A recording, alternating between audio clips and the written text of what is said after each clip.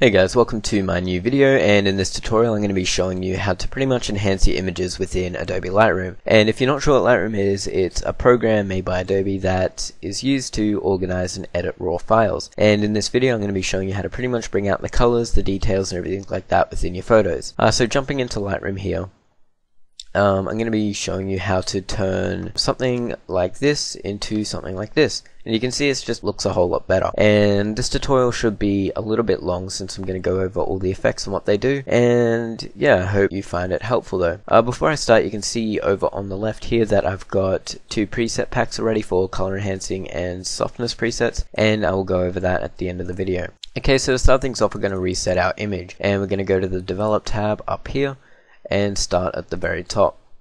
Okay, so the first thing we see is white balance. Now you can either set this to as shot, adjust it manually, or select a preset. Now the way I usually do it is select auto and then adjust it from there to my taste, since auto usually does a pretty good job of figuring out where it's meant to be, and then you can stylize it a bit from there. You can also select black and white, or you can use the white balance selector, which I don't usually use all of that much. So that seems pretty good for now. Now if you go down to exposure, you can either click the auto button to help sort it all out, but it's obviously not as good as doing it yourself, since the program doesn't have the same taste in pictures as you. So what I'm going to do is I'm going to bring up the exposure here, and the way I'm adjusting these sliders is I'm just holding my mouse over that slider and using the up and down arrow keys, and that way it just jumps up in small amounts instead of using your mouse. Okay, so now that we've done that, you can see it helped bring out this lens flare up in the tree here and the sun coming through the trees. Okay, so we're going to skip recovery and fill lights since we don't need any of that in this specific photo, and we might want to bring up the black value just a tiny bit. Okay, so now moving down to brightness. Brightness works similar to exposure, however I think I read somewhere that exposure focuses more on the highlighted parts, but don't quote me on that. You're probably better off finding out for yourself, since I'm not completely sure myself and I just do it from taste. So what I'm going to do is I'm going to bring up the contrast a little bit and then bring up the brightness to compensate for that. And actually we might go back up to fill light and just bring it up to 5 to help bring out some detail in the branch here. So now if we just reset that, you can see the difference already is quite significant, and we still got a lot of options to go over. Okay, so I'm going to bring up contrast a little bit more and maybe bring the brightness down, but that's looking pretty good now. And the next one down is clarity. Now what clarity does is it pretty much helps define the edges of your photo. Now just be careful you don't go overboard. You can see if we bring this up, the background here gets quite a bad black haloing effect, and some of the out of focus parts here just don't look as nice. So you're either better off using it to very slight amounts, so plus 30 or so, just to help bring out the branch, or you can use the adjustment brush tool and just go over the branch itself and miss all of the out of focus parts. And that's one way that I tend to do things quite a bit. Okay, so now down to vibrance and saturation. I'm going to just bring up the vibrance a little bit to help bring out those colors and leave the saturation at 0.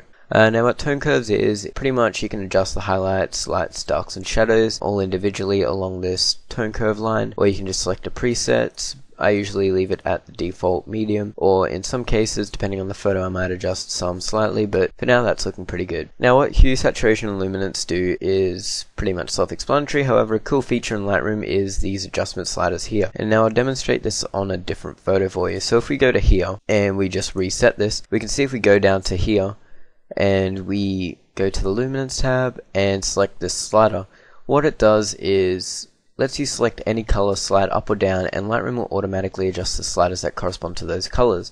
So you'll see if we click on the blue sky here and drag it down, it pretty much just adjusts the blue but slightly green, and same with saturation. And that's just a cool way to really help enhance the skies or anything in your photos without individually playing around with sliders. So yeah, I just thought I'd demonstrate it on an image where you'd actually be able to see it. So back to this one, and moving down to split toning.